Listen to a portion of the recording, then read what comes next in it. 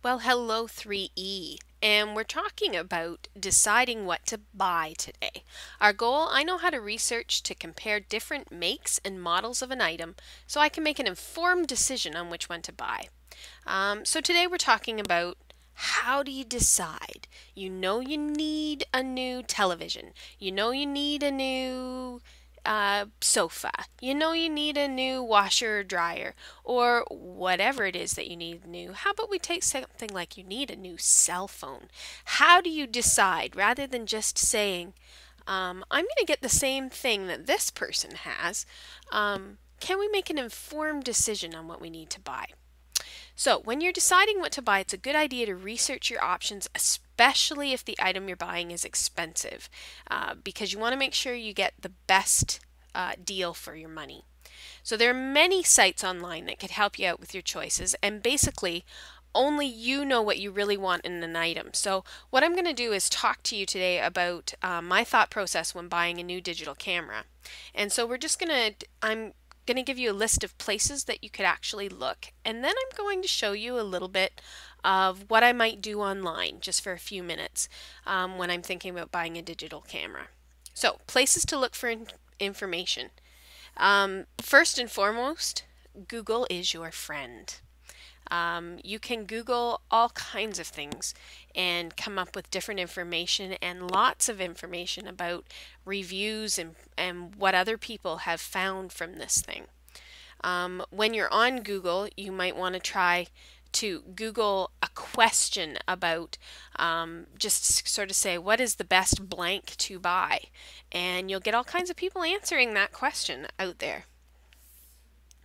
Still on Google, it helps to use the word comparison. There's lots of websites out there that actually do the comparison for you.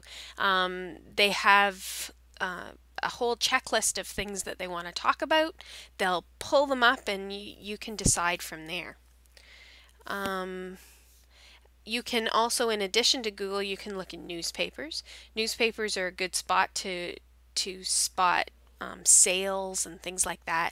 A lot of times, and for today, when I'm going to talk about a digital camera, on different newspapers, they could have ads up on what they have for sale right now, and they'll tell you prices and different makes and models. And then you can even go from there and say, okay, I like these two cameras. Maybe I should Google those two specific cameras so that you're not starting from nothing. Catalogs is also a good place. If you get the Sears catalog, you might see different makes and models of whatever you want. And of course, the old tried and true, ask a salesperson. Just keep in mind when you ask a salesperson that they profit from you buying something. So that might influence the help that they give you. Now there's a few questions in your textbook where you're going to think about what you might want in certain items and things like that. There's no real right way to do this. There's just an informed way to do this. So I'm going to take you through a little bit of my thought process if I were going to buy a new digital camera. Okay, so if you don't know anything about digital cameras, you might want to try this one first. Ask a salesperson. Go in, ask a salesperson or someone else who knows about digital cameras, what kind of digital camera you might want. Now, I specifically want to look at a DSLR camera. A DSLR camera is a camera that uses that has higher resolution pictures. So what I'm going to do is, well, I would open, and this is what my web page looks, or my web browser looks like when I first open it. I'm going to Google what is the best DSLR camera to buy. And look at the options there. 2013, that might be a good one, or for beginners. That's probably a good idea. I'm not a professional, so we'll take a look at for beginners.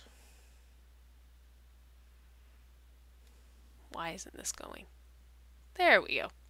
Okay, best digital DSLR for beginners. So this one says there were 6 tested. Best entry-level DSLRs, PC Meg. Entry-level DSLR cameras, 2004 best beginner DSLR cameras. This looks like a good one because they're talking about beginner cameras. So I'm going to take a look and see what kind of cameras they might have. Oh, and this looks like a good one. They've got a whole bunch of cameras that they've revealed. Close all of the pop-ups that come up. And this is a top 10 reviews. So they've got all kinds of things that they've already reviewed them all, and you can have a quick look through where they have them all lined up here. And they've got the prices right side by side, so you can compare the prices. They've got rankings, and they've ranked them 1 through 10, so you can have a look. There's also review sections, so you can read a review. So here's some digital cameras: Nikon D5200, Canon Rebel T51, Sony Alpha, SLT A65, etc., etc. So let's have a look here and see. I'm going to compare the first three. I'm going to take a close look at the first three and take a look at what they have. Resolution is how clear and crisp the picture is and how big you can blow it up. I know that much, and there's not a whole lot of difference between these two. These two things are hovering around 24. This one's 18, but to be honest, I don't need a huge resolution because I'm not going to be blowing these pictures up to the size of my wall in my house. So an 18 megapixel would be just as good. Although you notice that the 18 megapixel resolution is actually the more expensive camera. So that makes me think, that's kind of weird. But then I'll look through autofocus, focal point. Some of these things I don't know what they mean. So I'm going to focus in on the ones that I do know what they mean. So I'm going to go down, features, shots per battery. That's a good one. How's the battery life? All of these are pretty comparable. 660 pictures, 550 pictures, 510 pictures. Those are all pretty comparable. This one gets a little bit more, but they're all fairly comparable. Scene mode styles. This one has more modes. So we're just taking a look at all of them. They all have movie capability. So 1080p, 1080p, 1080p means they all shoot video in high definition. So that doesn't matter too much to me. Flip out LCD screen, they've all got that. GPS tagging capability, they've all got that. So they're all really comparable. So there's not a whole lot that's going to weigh in on my decision here. They got the height and the weight. This one's a little bit heavier than the other two, and heavy is something that I don't really want. And it's a little bit bigger in height. So I might rule this one out just on that alone because it's a little bit bigger than I want it to be, heavier than I want it to be. So you take a look at all of that information and you say, okay, well, I don't think I want the Sony, but the Nikon and the Rebel, they look pretty good. And if I want to spend that money on them, this one says the Nikon's just a little bit better. Take a look at the overall ratings there. And so they've rated it. They've done a whole lot of this work for you, and you're just going to bounce off of that work. Okay, so you can do that kind of thing to make the informed decision, decide what you want. I'm thinking that for this one, the Nikon looks pretty good, especially since the Rebel's even more expensive. Now, where else could I go to take a look at these things?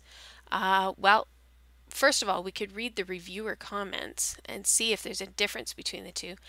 Remember, I decided to eliminate this one based on it weighs too much or it's a little bit heavier than I want it to be. So we can click and we can read what reviewers say about it and see what they think. And it's going to take a few minutes.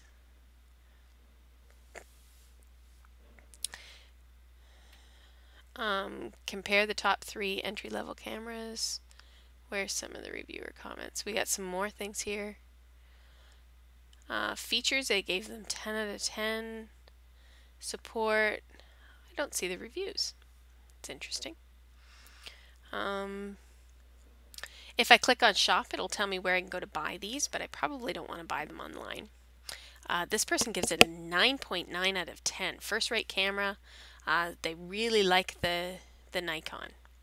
Now, a few other things that might influence my decision to buy is the fact that I actually already own a Rebel camera. It's not the T5i, but it is a Rebel. And some of the things that I already have on my Rebel, I could probably use here too. So things like lenses and that kind of thing might influence my decision. So there's lots of different things that you want to pull in when you're doing them. Now let's have a look. If I Google compare digital cameras, let's see what kind of thing I come up with. And remember, I'm not making a full decision right now. I'm just looking through to find different spots where I can go to compare.